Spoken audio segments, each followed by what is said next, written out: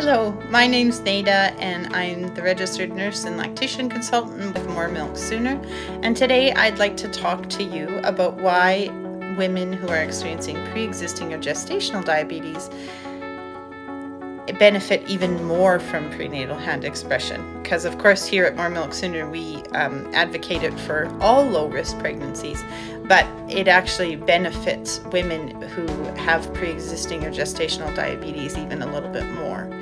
So first I want to say that I'm proud of you for coming to watch this video. You've received a lot of new information in this last little bit, and I am so glad that you've come to learn about this. I worked a lot with women experiencing gestational and pre-existing diabetes, and I always was just amazed at how much information it is to take in, and I really encourage your efforts that you are putting into learning more about what can help you be successful.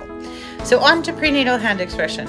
So at the end of pregnancy, we're using our hands to collect small amounts of colostrum out of the breast. This does two things. It will help us if baby has problems with blood sugars being low after birth.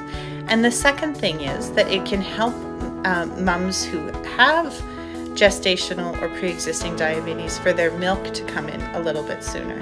One of the things that diabetes does is it can make it so that your milk can come in a little bit later if we are not really on top of the ball.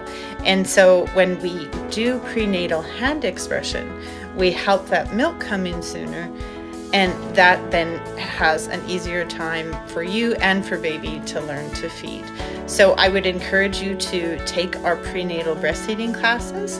I would encourage you to speak to your physician or your nurse practitioner or your midwife, and yes, just please learn all that you can prenatally, because it will make all the difference postnatally, and we are wishing you all the best from here at More Milk Sooner.